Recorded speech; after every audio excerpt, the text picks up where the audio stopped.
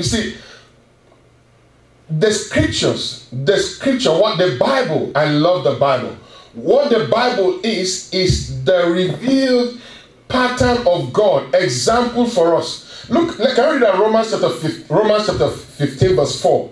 Look at what the Bible is. Somebody say, oh, I don't read the Bible. The Bible is this, whatever. Let us see what the Bible is all about. Because many people don't understand that the Bible is a book for life. It's a book for living, profitable living, successful living. Somebody say it's a book. It's a book. For successful living. For successful. How we can pattern our lives. Are you in Romans 15 verse 4? It said, for everything that was written in the past was written to do what? To teach us. So that through the endurance taught in scriptures and encouragement they provide, we might have what? Hope. Hope of what? A certain future. Everything that was written in the past was written to teach us. To teach us. So that through the endurance taught in scripture, the revelation, and encouragement, we might have hope for what? A certain future. So the scripture is our teaching guide for anything we want to accomplish, anything we want to have, anything we want to be. Do you have the King James Version? Look at it here. Let's read some. Let's go deeper here. Is God speaking to somebody already? Yes. It says, for whatsoever things were written aforetime were written for what? Our learning. That we through the patience and comfort of scripture might have what? Hope. Hope about, the outcome of my tomorrow. The thing have been written so I can have hope. That when I do this, you see, many people suffer from hopelessness. You know what hopelessness? Hopelessness is the reason for depression. Hopelessness is the reason for suicide, discouragement. Hopelessness is the reason for, sicknesses. The sickness, emotional turmoil. Because people don't know what's going to be, what's going to happen to me tomorrow. What's going to happen? I don't know. Their tomorrow is uncertain. But in the hope of eternal life, what God that cannot lie has promised. So he has given us a scripture so we can learn and say, look, if I do this, this is going to be the outcome of my life. Amen. Do you have the Passion Translation? Look at this now. We're reading the Bible. Romans 15 verse 4. Romans 15, the Passion Translation says, whatever was written beforehand is meant to instruct us on how to live. Powerful. Somebody say how to live. How to live. You see, you came to this world, you don't know how to live. You are following patterns and you are following examples, but I don't know whose examples you are following. Everybody is patterning his life after something or somebody. But it's good you have a guaranteed outcome for the pattern of your life. Amen. Because if you have chosen the wrong example, God forbid, the person is in danger. Right. Yeah, because you see, that's why you learn from your teachers, you learn from your parents, you learn from your today's mothers, you learn from your mother, you learn from, there are some women who are crazy. They speak crazy, they talk crazy, they are hot-tempered. They do everything their mother did, and they're going to be exactly like their mother.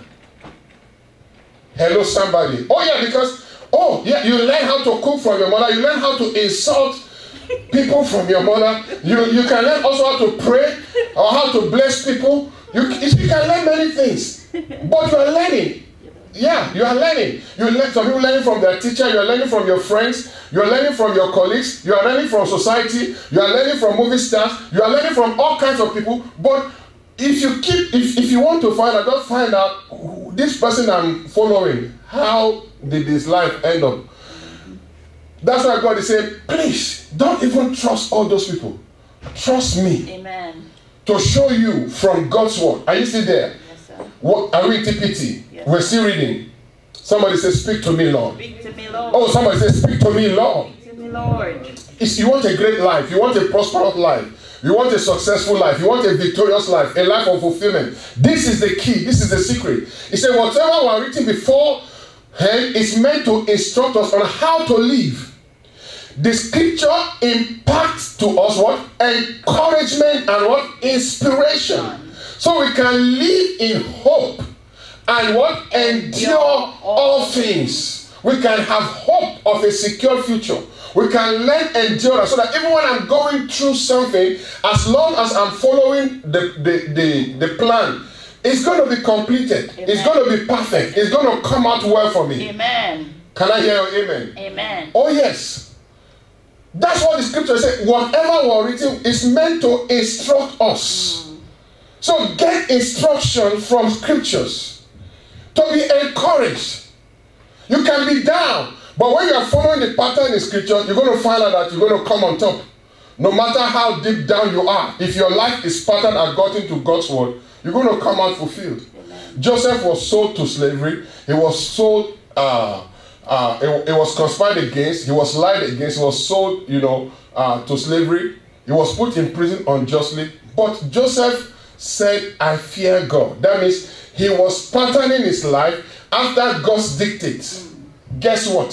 From the prison, he became a prime minister. You can never go down trusting God. Amen. You can never stay down. Amen. Trusting God. Even if you go down, you're going to come back again. Amen. Up again. You can never fail when you walk with God, because God has never failed. Amen. So when you follow his plan, his revealed plan in scripture for your life, you're going to have a victorious outcome. Amen. It doesn't matter how long it takes. Your life is going to come out victorious. Amen. Can I hear you? Amen. Amen. Look at another scripture here. Watch this now. 1 Corinthians chapter 10 verse 11. We're looking at the scriptures. Because many people don't know what the scriptures is all about. The scriptures is not a religious book. It's a way to live a successful, blessed, prosperous life. 1 Corinthians 10, 11. What are we on now? Are we still in the Passion? Yep. Okay, let's see with the Passion. It says, all the tests they endure on their way through the wilderness are a symbolic picture, an example that provides us what? With a warning. So we can learn through what they experienced. We live in a time when the purpose of all ages is now completing its goal within us. So beware. If you think it could never happen to you, lest your pride becomes what? Your downfall. You see that? Beware. Don't say, you can predict. If you're a person of scripture, all you need to do, when you are a person following God's plan, I can tell you how this person's life is going to turn out. Just let me see what the person is doing. And a person that is not following God, you can tell how the person is going to turn out. You see, it's not a mystery. Amen. It's all there. But many people have not taken time out to follow the example of how there are things to do. This person is going to prosper. It's going to succeed. No matter what, it's going to become great. Amen. Oh yes. It's going to become successful. It's going to become rich. Amen. There are things you do. You're going to know how it is. Even when we're in college, you can see a person who comes to school, doesn't go to lecture, doesn't read his book. You can tell that this person is going to be dismissed from school very shortly. It's the same way with life.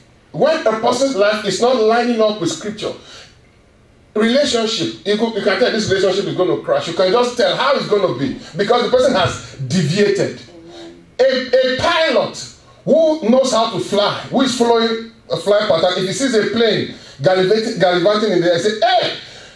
He will call the tower and say, there's a plane, maybe it's a suicide bomber inside that plane. Beware, there's one plane, I've seen the way he's going like this. That plane is about to crash. You don't know where it's going to crash into, but it's about to crash. That's the same way a person's life can be. My prayer is that your life will never be like that anymore. Your life will become predictable. That's why God is giving us this admonition. Can I hear you? Amen. Amen. Can you give me the NIV of 1 Corinthians chapter 10 verse 11? It says, these things happen to them as an examples and are written down as warnings for us. So God is warning us, but don't let your pride I can figure it out. I can figure it out. I'll find my way. My friend. It's not really you might not really find your way. Go ask people who have said I will try and figure it out. And you see, and that's pride. God has given us shortcuts. You know, one of the most powerful statements Jesus made, he said, man shall not live by bread alone, but by every word that proceeds out of the mouth of God. That's Matthew chapter 4, verse 4. He said, what? If you want to live victoriously, learn to live a scripturally centered life. Yes. God is the one that has our best interest at heart. God is the one that wants it to be well with us. And he has shown us how we can be successful in scripture. Live a very scripturally centered life. If you want to live victoriously, if you want to live triumphantly, if you want to live a fulfilling life. I love what Apostle Paul said in 1 Corinthians chapter 11 verse 1. Look at what he said here.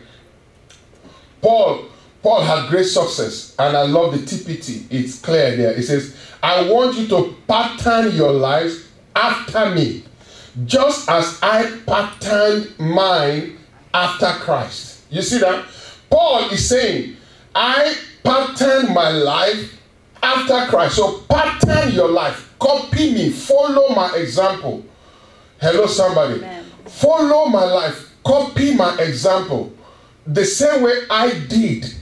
You see, anytime we talk about Jesus, Jesus is in his earthly ministry till now, is the most successful person that ever lived. But anytime you mention Jesus, you must kind of mention Paul. Because Paul has decided to pattern his life after Christ. The same kind of results they got.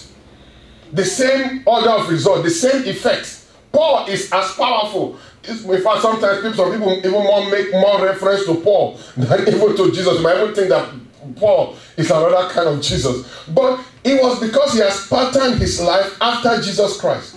You see, the easiest way to succeed in life, it has been said that the greatest secret for success in life is to find someone who has succeeded in what you're trying to do and copy the person. Amen. Follow the person. Do what the person did. You're going to have the same outcome. Amen. So easy. Hello, somebody. Amen. Yeah. Dovetail after that person. Do exactly what the person, in any field, any career, any profession. That's the easiest. That is success 101. Amen. Whatever you want to succeed at, find what somebody who has succeeded in doing that thing and do exactly what that person did, and you're going to succeed. Have you noticed that most of the countries in Europe, they are almost alike? Even in America, where we are, all the cities, when you go to one city, they say they're trying to get another city. Every city is patterned after another city. In fact, sometimes you'll be wondering, where am I? Am I here? Am I here? Because it's the same thing. But many people are trying to reinvent the wheel. Oh my God. May God have mercy on us in Jesus' name. Yeah. So you see, Apostle Paul is saying the same thing. But amazingly, even Jesus said the same thing. Jesus said, we're talking about Jesus as successful. Jesus said, look, my life is not anything spectacular. My life is powerful because I have patterned my life after God. John chapter 5 verse 30. And I like the Passion Translation. John chapter 5 verse 30. Look at what the Bible says here. See, Paul is saying, pattern your life after me as I pattern my life after Christ. Hello, somebody. Then Jesus also is saying what? Nothing I do is from my own initiative. As I hear the judgment passed by my Father, I execute. And my judgment will be perfect because I can do nothing on my own except to fulfill what? The desire of my Father who sent me. He said, look, there is nothing spectacular. I don't have any initiative on my own. And that was Jesus who raised the dead, opened blind eyes, who spake like no man ever. And he said, I don't have any initiative. I don't have anything. Whatever I see my Father do, that's exactly what I do. That's the same way Jesus had the same. That's how he got his result, by following the Father. Amen. In John 6 verse 38, look at what the Bible says here.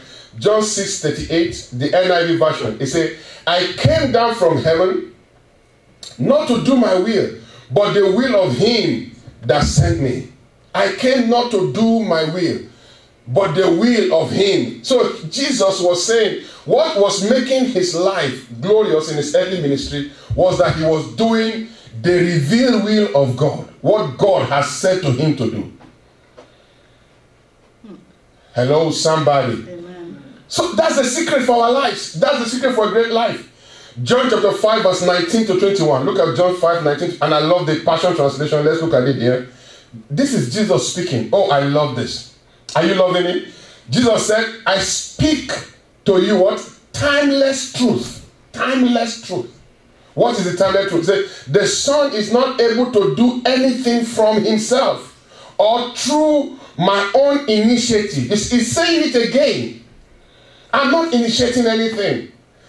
I only do the works that I see the Father doing. For the Son does the same works of his Father. Because the Father loves his Son so much, he always reveals to me everything that he is about to do. And you'll be amazed when he shows me even greater works than what you've seen so far. For just like the Father has power to raise the dead, the Son will raise the dead and give life to whomever he wants. He can have the same results. Hello, somebody. Amen. So Jesus is saying, look, the secret of my life is I pattern my life after God. Paul patterned his life after Christ. What should we pattern our life? The same pattern. We should follow the same pattern. Let's follow the same examples in Scripture.